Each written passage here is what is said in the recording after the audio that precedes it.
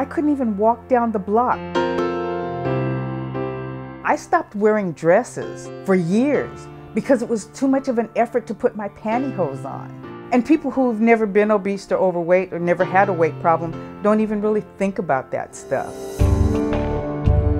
I've done everything. I went under hypnosis trying to lose weight, and I've done different programs. I was mildly successful on some of them, but as soon as I stopped eating their food and went back to my old habits, I gained that weight and some more besides. So I've struggled with my weight all my life.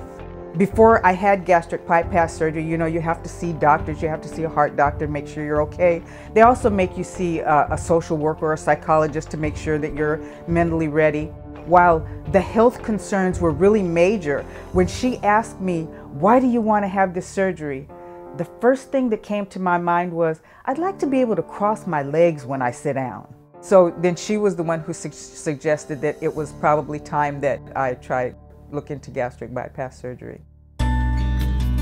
And met Dr. Khalili, and he understands you have a problem and he's trying to help you get rid of it. He's really in tune to how people feel. He doesn't, you know, push you to do things before you're ready, but he's totally supportive, and I think he was almost as happy as I was about my weight loss. You know, sometimes you hear people talk about overweight or obese people and say, you just need to stop eating.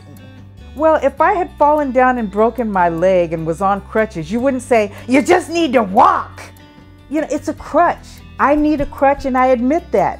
Gastric bypass surgery is only a tool. You know, it's not a miracle cure. I really abused my body for a lot of years, but it's being really nice to me now.